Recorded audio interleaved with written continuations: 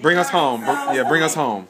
At this time, we'd like to thank God for bringing us all together. Many of us have traveled so many distances to be here. And so, God, we thank you for the safe travels and the trips that you have given us to be together. We are so blessed to have each other and blessed to have family. Amen. We remember especially the family members who are not with us this Thanksgiving, Grandpa Jerry, and of course, Miriam Francis, who passed away earlier this year. And we know that they are looking down on us and that they are with us. Their spirit live on in all of us, and we pray that we can honor their memory by all the good things that we do each day in our lives.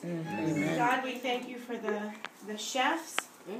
God bless the cooks, because they have worked hard. It's a labor of love. Yes, honey. A labor of love. And especially, God, we thank you for the presence of Thomas, Tegan, and Louie, because they really show us that life does go on. Yes. They show us the innocence and the love that you have for us.